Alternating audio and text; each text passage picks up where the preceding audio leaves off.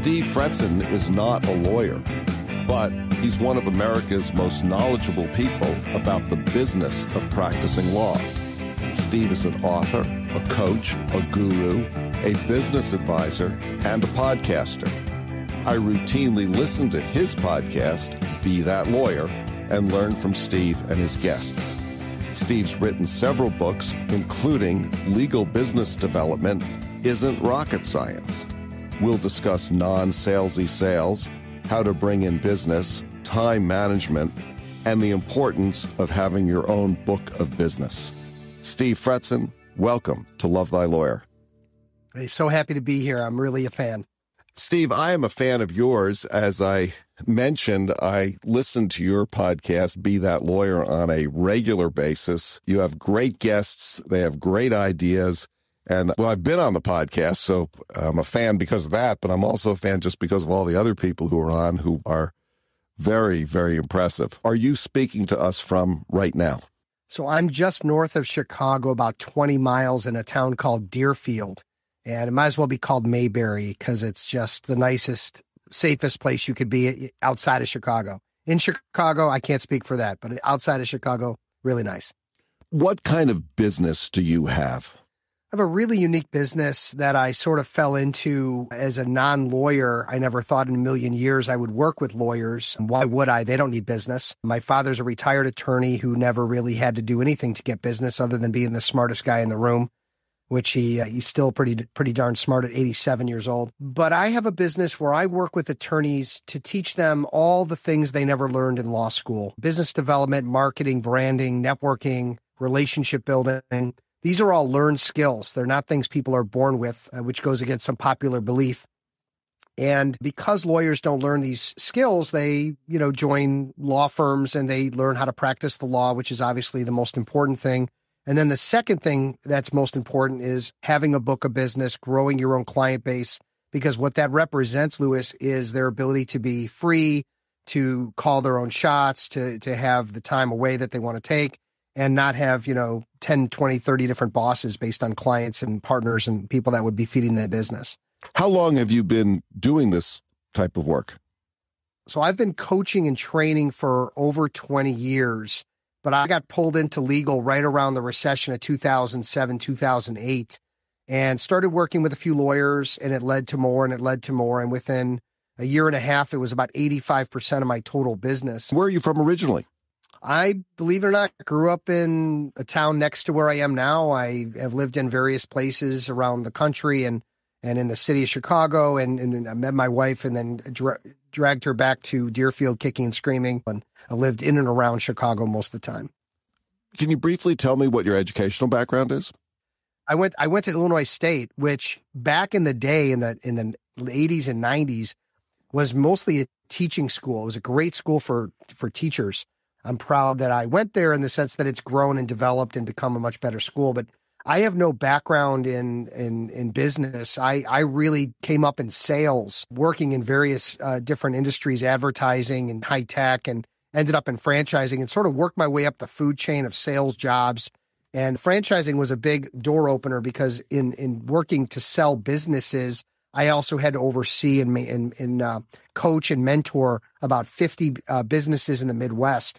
And I gained a lot of business experience doing that and really understood what it took to run a successful small business. How did you decide to transition from that into what is essentially, I would call, maybe there's a better word for it, legal coaching? Yeah, so I had the great fortune of getting coached myself by someone who identified that I was bright and that I was motivated and I was hungry, but that I had some older school sales techniques that I had learned from the 5-6 different jobs that I had had over, 10 or 15 years.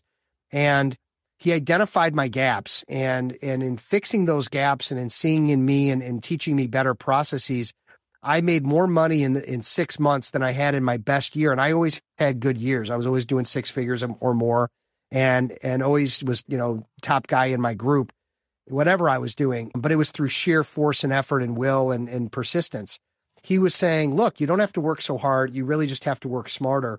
You've transitioned or perhaps I should say, you've specialized in your practice so that you work exclusively with lawyers. What is it that you really like about working with lawyers?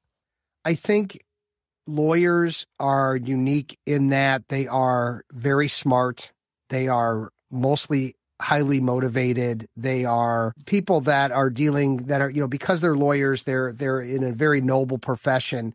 And the biggest challenge they have is how to have a great career and balance it with life and balance it with health and balance it in a way that they can look back and just be grateful that they had the career that they had always dreamed of.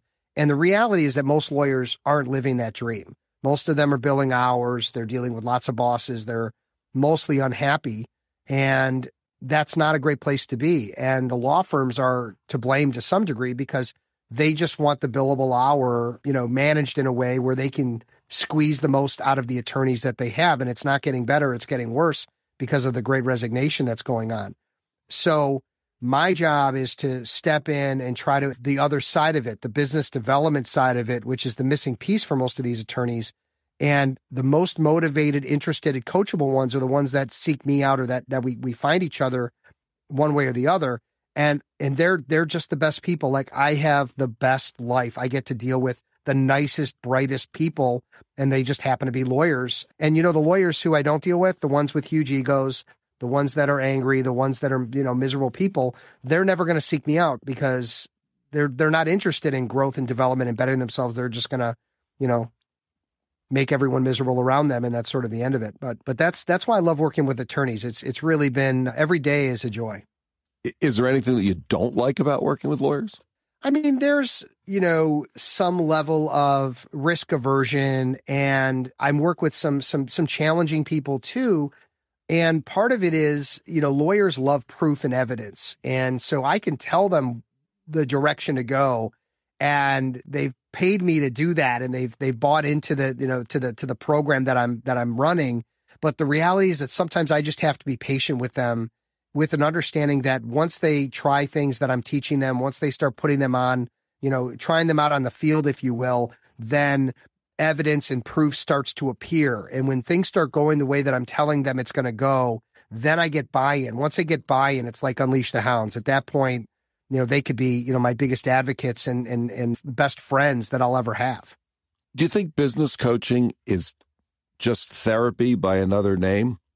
I think there's a lot of therapy and coaching. I have a therapist hat that I put on quite often, dealing with lawyers and dealing with all of their difficult situations of being in high pressure situations with litigation, understaffed, et cetera, et cetera. And it's really, that's a big part of it. The other piece of it is the accountability. I don't think people are as successful without a partner. If I'm going to work out, I'm going to do it better with a partner. If I'm going to, you mentioned to me earlier, taking a bike ride with friends. Yeah, it's easier with friends. It's easier to have a buddy that's with you for the ride. And it's easier to work with a coach and a mentor than it is to do something on your own. There's motivation, accountability, there's camaraderie. I also do a lot of training. I'm putting lawyers through some pretty intensive training, teaching them skills. So I think the therapy and the coaching goes along with training. And maybe if I was to say that's my differentiator in the marketplace or the space of legal coaching, it's that I'm not just doing coaching. I'm also incorporating training into the mix where other coaches may not. They might do training while they're doing coaching. I separate the two as a way to make sure that they're getting everything out of me in the coaching and I can coach, and the training and I can train. And they're different things. I just don't like them together. Now, you've written several books, and I'm just going to mention them here, and then we'll get back to it a little bit. The most recent is Legal Business Development Isn't Rocket Science. Before that, you wrote The Ambitious Attorney, Doubling or Tripling Your Book of Business, The Attorney's Networking Handbook, and Sales-Free Selling. I haven't read all of them, but I have read your most recent one, is Legal Business Development Isn't Rocket Science. And I found so much of that book to be really interesting, and I wanted to talk to you about some specifics that are in that book. So I guess the first thing that really struck me, and I think it's kind of your overall premise, is that every attorney needs to have his or her own book of business, and that ultimately each of us has our own brand, so to speak, and that each of us, if we're going to be successful as people, if we're going to be successful as lawyers, needs to have our own book of business. And I'm wondering if you can expound on that a little bit and explain what you mean and why, because I thought it was brilliant.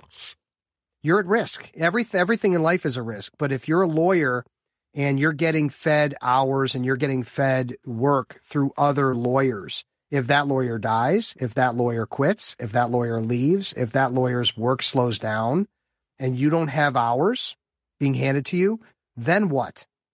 And it's not an issue right now because the Great Resignation, things are bustling for most lawyers. But the reality is that this all ebbs and flows. The reason I got into the legal space in the first place was because business had slowed down for many attorneys. Okay, it happens during a recession. It can happen when you're counting on 2 clients to feed you all your work and one of them gets bought. Now what? So the idea that you can develop your own relationships, develop your own clients. As a lawyer, you have your own clients and you don't like your boss. The culture's rotten. You get bought out. Things slow down. You have your own clients to work with. You have your own book of business that's portable. You can take it where you want to go. If you want to go out on your own, fine. It's never been easier. If you want to take it to another firm, they'd love to have you because the easiest way to get a job at a better firm, a different firm, is to say, hey, I've got $1 million in clients. Do you want it? I could see how that could be something that another firm would have an interest in. So, oh yeah, one of the things that you say is being your own rainmaker is the best way to succeed. And I think that obviously feeds directly into your initial premise. So how does one become his or her own rainmaker if that's not one's primary responsibility? I think it's something that can be built up over years through developing a networking to develop a network. That could be your law school friends. That could be undergraduate. That could be people you worked with at other companies. It could be friends and family. There's all kinds of different ways to do it. And it doesn't generally happen overnight. And people are either going to figure it out on their own or they're going to study it and treat business development and rainmaking like you would treat becoming a scratch golfer, like you would treat becoming a top level skier, right? Or a chef. It's a learned skill, but you have to invest time. And I think there's something that's been said about, 10,000 hours. I don't think it takes 10,000 hours to become a great rainmaker, but it's going to take 500 hours of study and practice and improvement.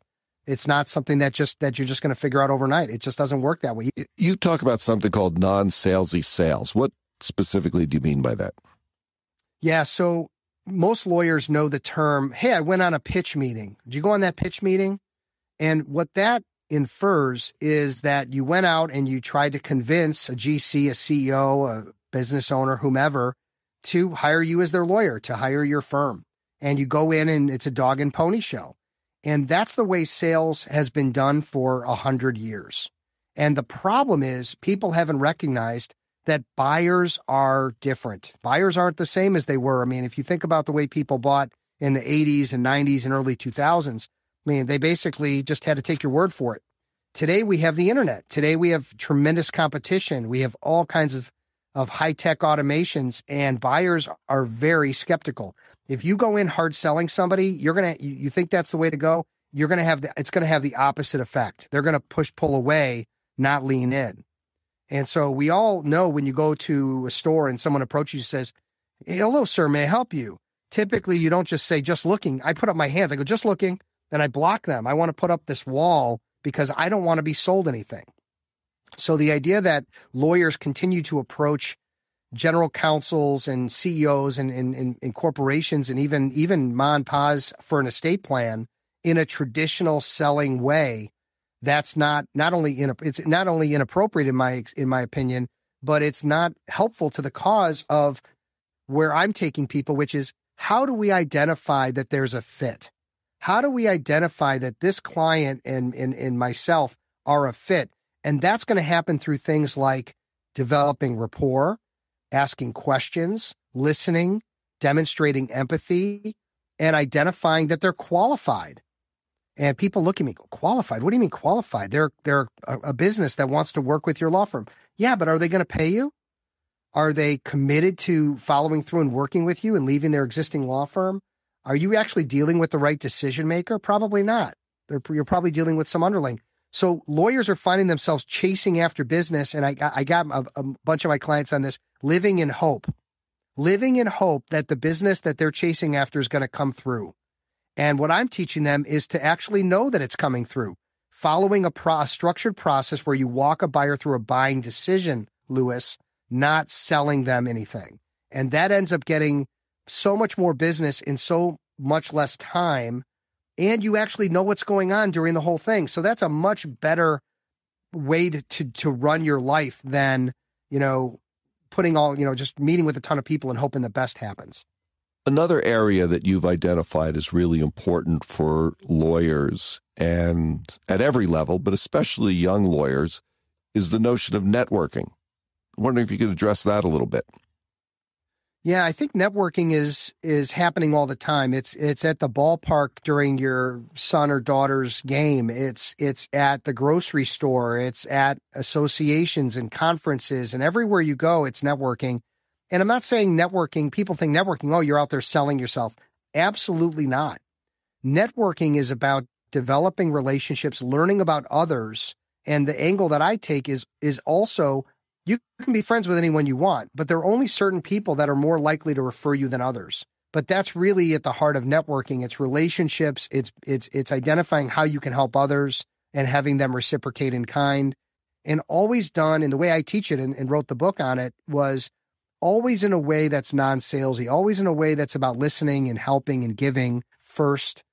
However, not at the expense of wasting all your time. Because I did that. I met with everybody and I try to give 2-3 connections for everybody. And I was a professional giver, but I wasn't really receiving. So there's a point where I say in my book, I like being a giver. Giving is the foundation of being a good networker. However, it has to be done intelligently.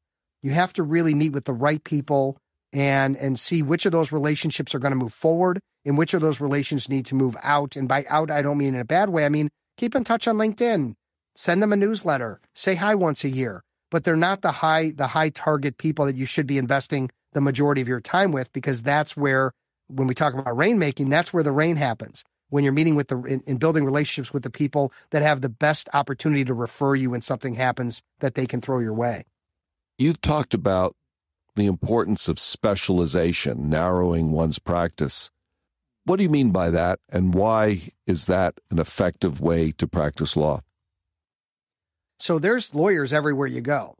And if you're a generalist these days, I can do litigation, I can do transactional, I can do estates, I can do this, I can do that, and just you don't want to turn anything away, you're really remembered for nothing. You're really not going to be memorable. The chance of you building an actual brand is very, very slim. On the contrary, there are lawyers that we can name at rapid fire that are known for certain things. And those are the ones that seem to get all the business. And the mindset they have is, you know what, I'm going to give up everything to focus on one thing or to focus on a few things. But I'm going to end up getting more business in those few things. And by the way, it's the work I enjoy, and I'm going to become known and recognizable for it. And I'll give you the best example. I was in a plane crash when I was 26 years old, and I broke both my arms. So I had no use of my arms. I'm laying in bed. My father pushes a phone into my ear. He says, talk to Bob. He's your lawyer. Anyone in Chicago that knows that if somebody's in a plane crash, and this is back in the 90s, I'd recommend, there's other people to recommend these days, but back in the day, there's only one person and one name for aviation in Chicago. It's Bob Clifford. And I'm talking to Bob Clifford. So why did my dad choose Bob Clifford? He could have picked any lawyer that he wanted in Chicago. But he picked Bob Clifford because he's a specialist. He's the guy. He's the one you want to talk to when you're in a plane crash. Okay? So I think specialization has become almost mandatory for lawyers that are serious about building their personal brand and building a law practice that's going to be successful. Just to sort of review here. It's important for lawyers to have their own book of business. It's important in order to develop that book of business to be able to sell in a non-salesy way, because that is an effective way of bringing in business.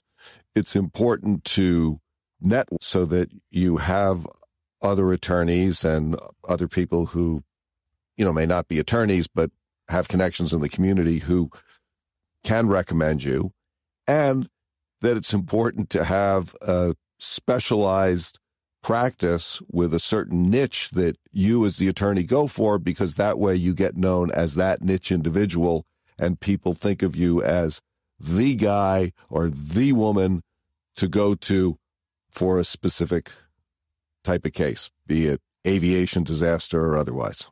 Yeah, I think you're noticing a theme, and that is you've got two options in anything you want to do in life. Number one is to wing it and just figure it out on your own and hope for the best. And for some people, that works really well. I have systems for just about everything, Louis. And without those systems and processes, I'm a feather on the wind. That's how I'm built, right? I'm the most inefficient person you would have ever met 20 years ago. And I've had to break my whole psyche down to realize that I need to bring systems in. Otherwise, I'm not going to accomplish the things I want to accomplish in my lifetime. Well, I agree with you that you can't really wing it. I don't think you can wing it in practicing law. I don't think you can wing it in podcasting. I don't think you can wing it in interviews. Jordan Harbinger is one of the, just superstar podcasters. And he talks about if you're going to interview someone who wrote a book, you better read the book. I really did read your book, but for no other reason than I appreciate that. But look, I think it's important to know who you're, I always talk about anything you're doing with networking, business development, podcasting, to do your research before you, get on a call with someone, because you want to be able to, talk about things that are relevant to both parties. And it's just a great way to build relationships. The name of your podcast is Be That Lawyer. What do you mean by that? I leave it up to the person that hears that to figure it out. But I will share that there are lawyers that everyone's talking about, and they're usually the lawyers that are the rainmakers. They're the most famous, the most successful, the ones that people are buzzing about at their firm. And everybody they walk down the hallway and people go, that's that lawyer. So what I'm trying to do by Be That Lawyer is explain that, you can be that lawyer, confident, organized, a skilled rainmaker. If you work with me, if you learn planning and process and systems, if you take business development seriously and realize that, as we started the show with, getting your own clients is the portal for many lawyers to freedom and success and happiness. And Be That Lawyer is the tagline for everything I do. I started out as a deputy district attorney, and I have been practicing criminal defense for most of my career. Do you have any specific recommendations for criminal practitioners? I've worked with some criminal attorneys, and it's interesting. A lot of it comes back to networking. And, because there's so many people that don't do criminal, they need a good person to rely on, to count on, that they know is going to follow up, that they know is a competent attorney, and, shaking hands and kissing babies and making friends. And it's absolutely a winnable situation if you do that the right way. You have a very interesting profession. Would you recommend that profession to a young person who is thinking about a career choice? I think coaching is the kind of profession that you don't want to start in. I think you need to get a certain level of expertise in something. And then if you decide to coach in it, that would be the way to go. If you have enough life experience to become a life coach, then become a life coach. It's one of the most rewarding professions you can ever be in. Everything that I do every day is exciting. Everything I do is it comes back to me in spades, that wonderful feeling. And coaching does that. How is actually working with lawyers met or different from your expectations about it? I think I was nervous about dealing with lawyers and how analytical they can be and how argumentative some of them are, especially the litigators. I mean, that's what they're paid to do, right? To argue. And I found it to be quite the opposite. I found them to be the most, just again, I don't mean to glow, but the most wonderful people, the most giving people, the relationships I've developed, I just can't believe how fortunate I am that I get to work not only in such a great profession, but with just the most wonderful people. So it's fun. I'm having a blast. What do you think's the best advice you've ever received? This is a bit of a Vince Lombardi, Green Bay Packers thing. There's a saying, practice makes perfect, and it's absolutely not true. Perfect practice makes perfect. And so the idea that I'm practicing the same thing over and over, and when we can learn from mistakes and grow and develop and get better and better and better, Louis, there's absolutely no stopping us. Thinking about the future, what do you see in your future and the future of your business? I mean, I've got two main goals. One is to work with the lawyers that are the most highly motivated, interested, coachable lawyers that want to engage me to win. And I'm 52 years old this month. And I want, by the time I'm 60, and I'm not going to ever retire, I'm probably going to slow down a little bit, but when I'm 60, 65, I want to be a household name, not because I want to be revered or because I want to be put up on a pedestal. I want to impact the industry. So that's really my legacy, is how am I leaving this industry better than it was, before I got into it. I want to shift gears here a little bit. I'm wondering if you could tell us a little bit about your family life and what sort of things that you enjoy doing recreationally and how the work you do fits in with all of that.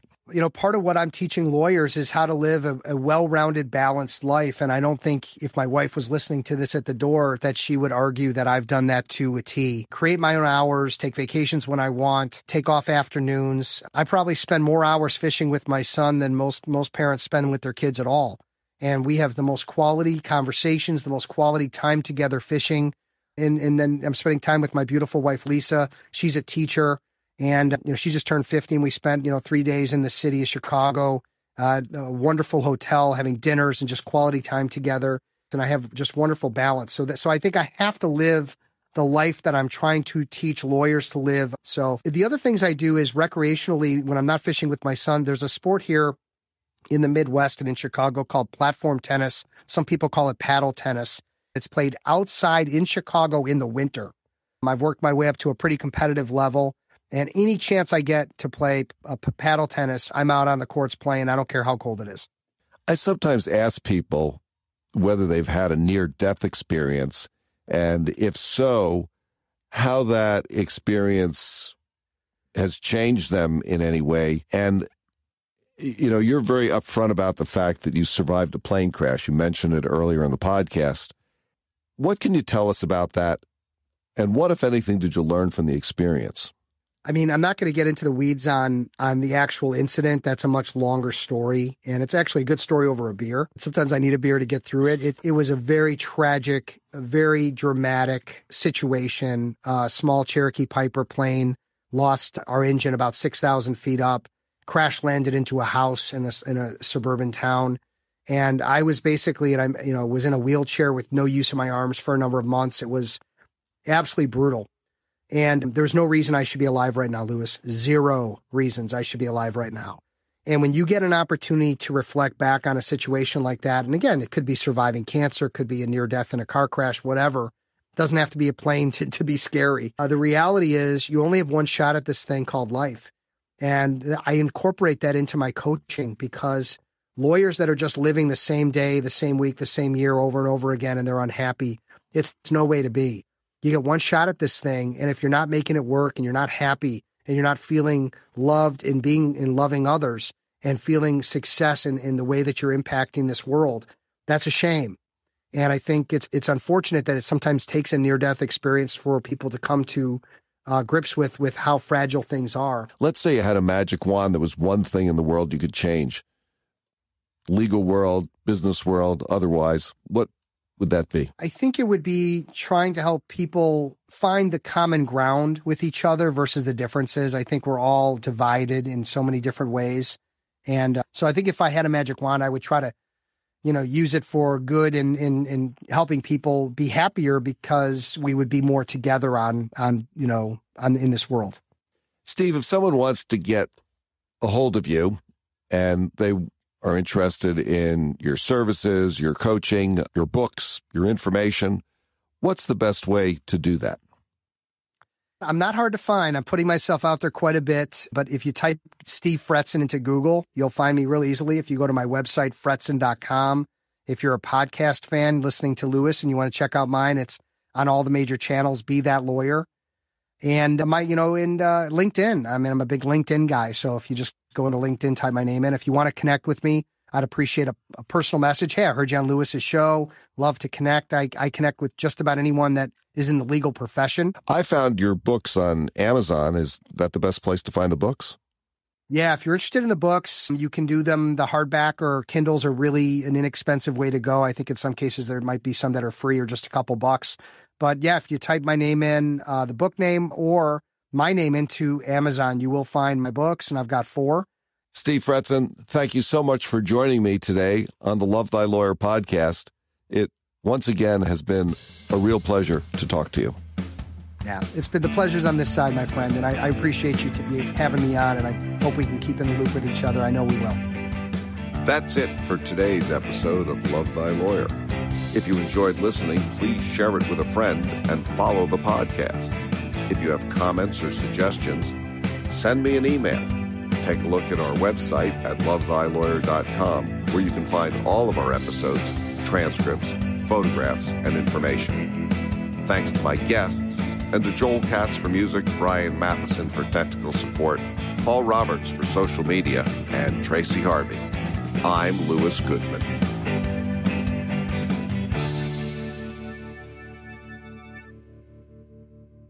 No, I've totally screwed this up, Lewis.